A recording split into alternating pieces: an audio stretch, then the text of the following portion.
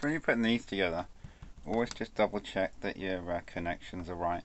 Sometimes they can be flipped over. You can see this one's got plenty of poles in it for multiple installations. So what we're going to do is just quickly line check this in the off position, make sure it's all shut off, and check it in the other position too. So what I've done is I've put the cover on. Some of them have test switches inside them, which are mightily handy.